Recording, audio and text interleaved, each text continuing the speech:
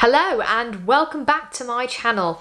In today's video we are going to be talking about going back to work. I don't know about you, but I always have the fear, the nerves, the anxiety when it comes towards returning to the classroom after the 6 weeks. And it's because it's been 6 weeks since I've been in work and I've been in front of pupils teaching. It can be quite scary, so you are definitely not alone. I think that everybody feels very similar towards this, but it's thinking about how we can move forward with the confidence within ourselves that we are going to smash this. But I'm going to be talking about some memes that I've found and talking about them so that you can connect with the common fears that teachers feel when they go back in September. I'm going to read these off my phone and they will be above. Okay, I don't even need to read this one. This is how a lot of people feel after the 6 weeks. And it's not that people are dreading going back to work. I don't dread going back into the classroom. I have more of a fear that I have forgotten everything. Because it's been 6 weeks and I've been so used to not teaching in front of pupils, not having to constantly think about everything that comes towards being a teacher, that I'm so nervous when I go back because I know everything that it means to be a teacher and I'm out of practice. And it's okay to feel like this. I've had conversations with members of my department and other teachers that feel the exact same. And it's okay to feel nervous on those first few days or even weeks. I do. When another teacher tells me they're so ready to go back to school, I know the feeling. So I've been there. I've been either looking on social media or I've gone back into the school, seeing lots of people who seem a lot more enthusiastic, seem a lot more prepared. Now really consider when you go back what will help you to get ready. For some people that will mean that in their summer they will feel a lot more ready if they've got all their resources ready, all their planning ready for weeks on end. Some people actually would feel more ready in the 6 weeks and as it comes closer towards September to get themselves ready in the fact of a routine. Some people would just feel more ready the fact of enjoying their 6 weeks and then coming back in and getting the ball rolling. Don't put pressure on yourself to feel like you've got to be running before you can walk, because everybody, every teacher, I guarantee you, will feel very differently when it comes towards starting back in September, and everybody's fears are somewhat different. Like I've said, one of my big fears, and I'll be really honest and open with you, is that I've had such a break that it means getting back into the routine and having the confidence within myself. And I still have those thoughts today, even after so many years. And what helps me to feel like I'm getting ready personally is that I like to just refresh myself on the schemes that I had planned for September a few days before and getting myself into a routine. But everybody is different. Schools start soon. So if you could just go ahead and only pee once a day, that would be great. This is the thing about routine. Take it easy. Take it easy in those first few days or those first few weeks, because I actually think the hardest thing about when you go back is getting back into that routine, not just for you but for the pupils. And you've had a 6 weeks where you can do what you want. You know as well as I do that teachers' timetables are structured in the day. You can't exactly be like, I'm going to have a break here, I'm going to go to the toilet when I want. You can't do that. So it's, you know, I struggle with this within those first few weeks because my body and my mind have got to get readjusted towards it. So take it easy. I'm going to be talking about take it easy a lot within this video. Brace yourselves. Posts about teachers going back to school are coming. Okay, I'm going to connect this when it comes towards the power of social media. The power of social media can be such an effective thing. It can inform people, it can give people advice, hopefully what this channel is doing, and it can provide people with a mode of communication. But what also it can do is that it can sometimes put too much pressure on ourselves, comparing ourselves with what somebody might be doing in one school compared to what you are doing, or what another teacher might be doing to get themselves ready compared to what you might be doing.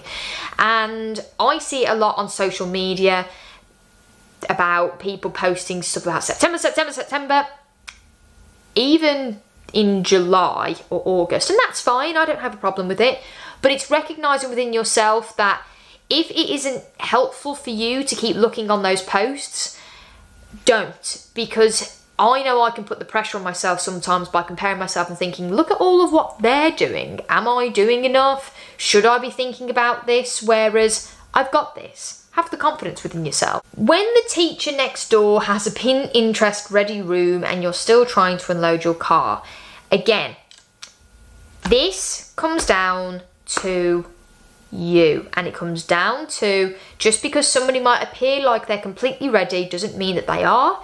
And just be mindful of not putting the pressure on yourself and comparing yourself with other people. Yes, you might be ready in a physical sense with having your lesson plans and your presentation boards and everything like that, but you might not be emotionally ready. So that's why you need to take it easy and take your time going into September. Or it might be on the opposite side, that you actually feel really confident going back in, but you know when you're backing towards teaching that you're gonna have to take your time to get yourself maybe a little bit ahead of the game when it comes towards planning.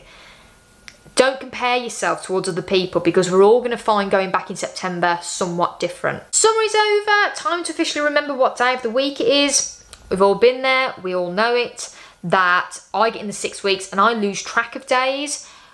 I'm telling you, the minute that I go back to work and after about a week, yeah, I know what the day of the working week is. You're getting back into structure, so take your time. Trying to stop thinking about the classroom issues and go to sleep. Sleep, I do honestly find very difficult in those first few days. And it's because my mind is in overdrive thinking about what if scenarios. There are things that you can control when it comes towards starting back at work, but there are some things that you can't control. And what I mean by that is not in a negative sense of you can't control things, but you don't know how pupils are going to react, or you don't know how the day is going to unfold until you're within the day. Every teaching day is different. I talk about this in my other videos, that we all have different moods on each day, and we all feel different things on each day, and things can go to plan one day, not go to plan another day, but wasting your energy and thinking about, oh gosh, there's this, this and this to do, is it helpful or constructive? No. And we all fall into those traps. I'm not sitting here and saying I'm perfect. This is more of a note to myself as well as to you lot, that take it easy on yourself, and maybe perhaps if you're one that sat there at night time thinking about this, this and this, do it in baby steps. See it as, right, even just the process of driving or getting yourself to work, see it as just that thing. Don't try to get your mind too fixated on all the big things that are coming up. See it as small chunks if that helps you. I know it definitely helps me. And get enough sleep. Get enough sleep. That's the end of that one. Get enough sleep. You get a cold, and you get a cold, and you get a cold. Everybody gets a cold. The reason why you need to take it easy when you go back in September is that we all know that schools, you know, you can get sick. You can pick up colds. You can pick up colds quite easily. And that's just because of the nature of the job. Everybody kind of knows it. So the way that you can reduce this is obviously hygiene, obviously, but I mean more so about stress. I know that I can end up running myself into the ground and sometimes not helping myself, in the sense that I'm running myself down those first few weeks. I feel drained, I feel tired, so I'm more likely to pick things up like a cold. I'm not saying that there's a magical cure to not pick up a cold in teaching. If there was, I would be providing it and selling it. There's not. But it's thinking about ways that you can gradually transition to the year, relax and take each step at a time, and make sure to focus on you and your health. What I'm going to say before my last thing is that going back in September is something to see as a positive challenge. It's a positive challenge because every year is different, and it allows you to have a fresh start as well as the pupils that you are teaching. And look at all the opportunities that that can bring. If there's something that you reflected on last year that you really want to improve on, this is your opportunity right now. And with that brings me on to my last one. First day back to school, crushed it. Doesn't have to mean it has to go perfect. Maybe it's for you within those first few days, coming home and reminding yourself of, oh, I managed to do this today. Even just one thing. Don't put too much pressure on yourself going back in September. We wouldn't say it to the pupils, so we shouldn't say it to ourselves. And have the confidence within yourselves that you can do it. You know, I'm a drama teacher, so I'm quite good at this in the sense that I always read into body language. I teach about body language, and I remind myself, and I always tell the pupils that I'm constantly acting, because I might be putting on a brave face, but more so I am presenting myself in a character as an individual that I want to be seen as.